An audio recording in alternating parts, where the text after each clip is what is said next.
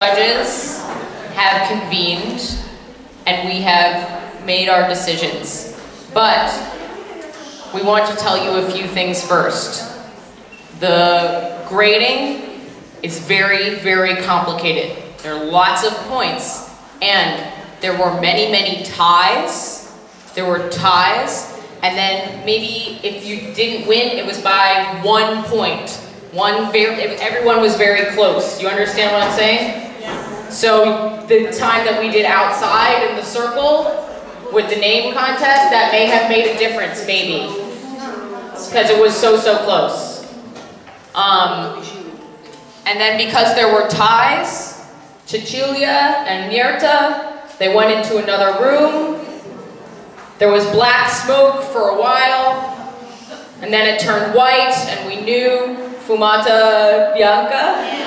Right? We knew the winner was decided. We don't know how, but it happened. They decided the winner.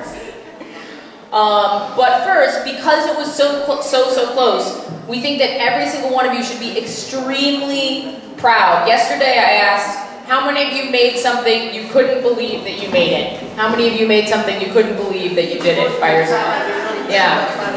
So, you should all feel really good. So we're going to do a little, like an art project, and we're going to give you some post-its, and we want you to write about how you're feeling or what you learned and what you're proud of, and put the post-its on the white paper and the glass on the bookshelf.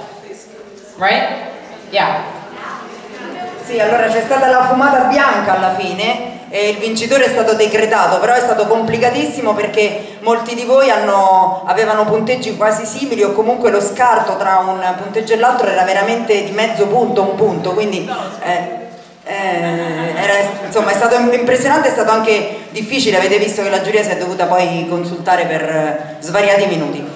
Sono stati tutti dei progetti molto belli. Adesso, prima di annunciare il vincitore, vi chiederemo di munirvi di un post-it.